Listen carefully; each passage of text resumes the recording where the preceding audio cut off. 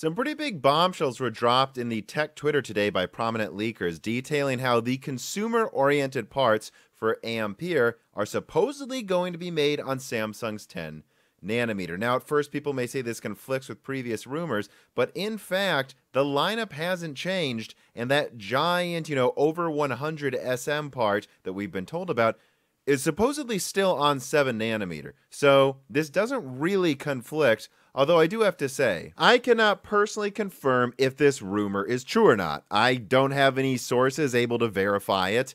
And heck, the last thing I got that could be considered a source talking about Nvidia was like a secondhand thing I heard a year ago about how they were always planning to use 7 nanometer EUV with Samsung.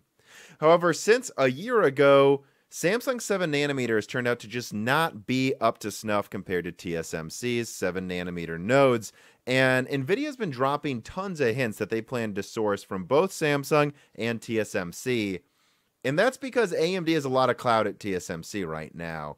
And so, I guess what I'll say is this: whether it's true or not, I kind of like this rumor, and it reminds me of something. That something is Maxwell. Maxwell was always planned to be on TSMC's 20 nanometer all the way into 2013. However, it became abundantly obvious that TSMC's 20 nanometer, like what was happening across the entire industry, was not keeping up with Moore's Law, and it just wouldn't be up to the performance levels Nvidia needed. So they planned to skip it for 16 nanometer. But then they caught wind that AMD was in fact going to release another generation, and they realized that, if 20 nanometer's been delayed and is never going to work, how can we bet on 16 nanometer anytime soon? So what Nvidia did is ported Maxwell to 28 nanometer. And the decision to not wait for 16 nanometer, to spend the money porting some version of Maxwell to 28 nanometer with huge dies and launch early, proved to be one of the greatest decisions Nvidia would ever make, capturing them basically the overwhelming majority of the desktop and laptop gaming market. And so why would they not do this again? After all, it's well known that Nvidia is a little worried about RDNA 2.0. Numerous sources have at the very least said that. And even if RDNA 2.0 isn't coming out tomorrow or next week or even next month, it's going to be out in Q4. AMD's aiming for it, and all evidence points to it doubling 5700 XT performance. If I was Nvidia, I would say, you know what? We can just brute force with large dies on a mature node again. Samsung's 10 nanometer, actually the latest 10 nanometer, what Samsung's going to market as 8 nanometer, is much better than 16. And again, if I was Nvidia, I would say it's better we launch with a full lineup that's much better than what we have now and in volume than risk waiting. A 2080 Ti Super wouldn't cut it. They need more than like a 10 to 20% performance boost. And so that's probably, that's why they would do this, just like what they did with Maxwell. However, the next question becomes this: could they compete? Could Samsung's latest generation of 10 nanometer, what they're going to call 8 nanometer, could that even compete with TSMC's 7 nanometer? Well, let's take a look. Well, the odds are already stacked against you if you're comparing a TSMC node to a quote-unquote equivalent Samsung node.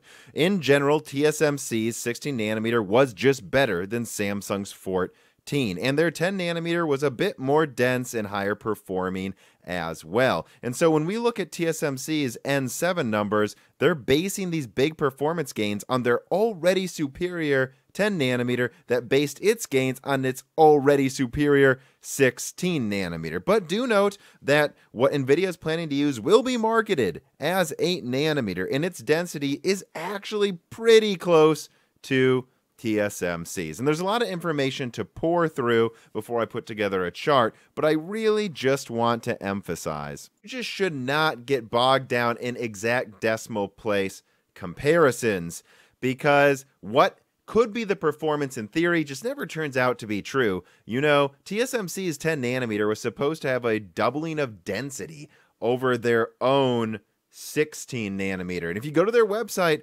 they say that their 7 nanometers supposed to be 60% more dense than that.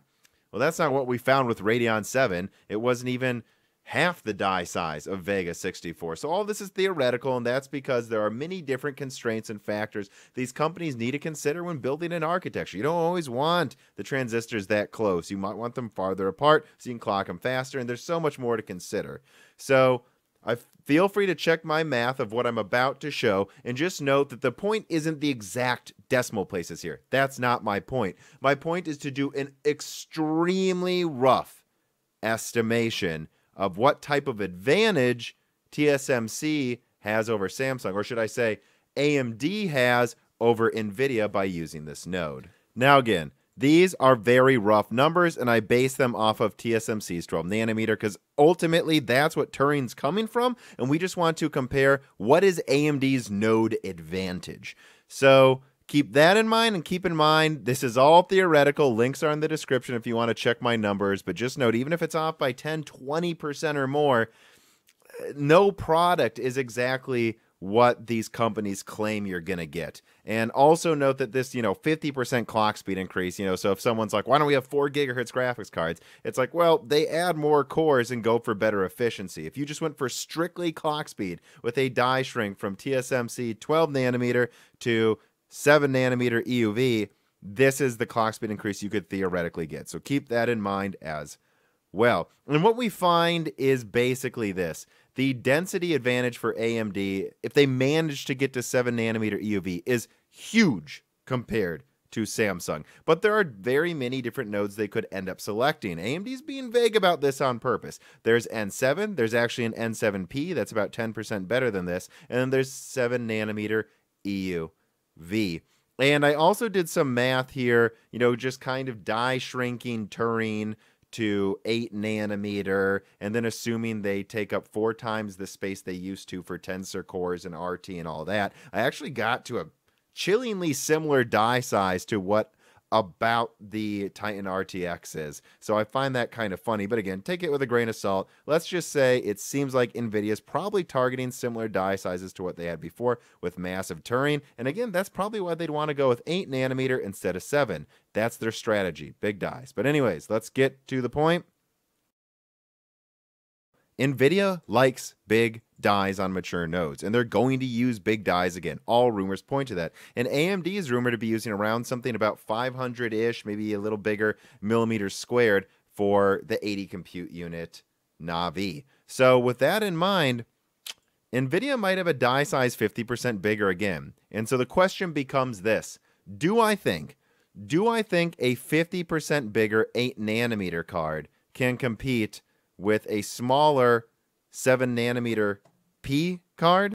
Of course I do. I absolutely think that just like before, Nvidia going with a incredibly mature, outdated node can compete with AMD on a newer node. And keep in mind, if AMD doesn't use 7 nanometer EUV, N7 Plus, if they just use N7 or N7P, it's really only about a half node advantage. It's not even like a full node. Yes, N6 or N7 Plus would be a full node advantage, but this is how Nvidia competes. They make very, very big cards on very mature nodes, and they brute force with die size. And that's because for them, it's almost a commodity. They're producing so many cards a month for the laptop and desktop and professional markets that they need to have the supply steady.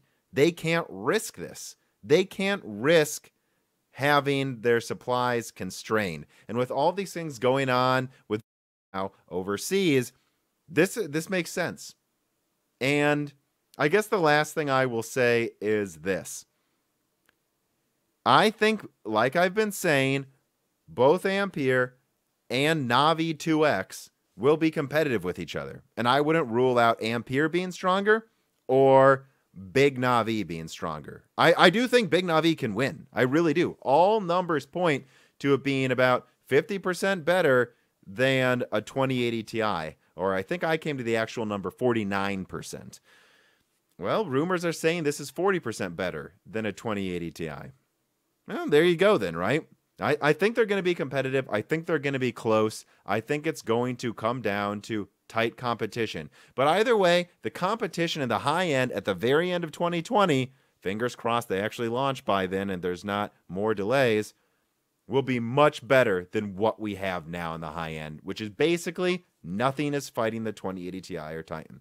I don't think that's going to be the situation at the end of this year. I don't think AMD is going to be able to walk away from it and milk, and I don't think Nvidia is either. And with AMD's console advantage, I do believe Nvidia will feel pressure to be more aggressive with pricing, and really, I'm excited for the competition. Hope you enjoyed this video. Thought I'd throw it together and throw it out there quickly to answer the real questions we can't answer now. I can't say if this rumor is true, but I can say I think it makes sense if Nvidia does this, and I answered the question everyone's probably wondering, could this be competitive? And the answer is yes. If you liked it, please support me on Patreon. The patrons make this possible. Listen to the newest Broken Silicon. It's with someone who is a witness in Intel antitrust cases. It's actually a pretty incredible story of IP theft from Intel. And yeah, share my videos. Thank you.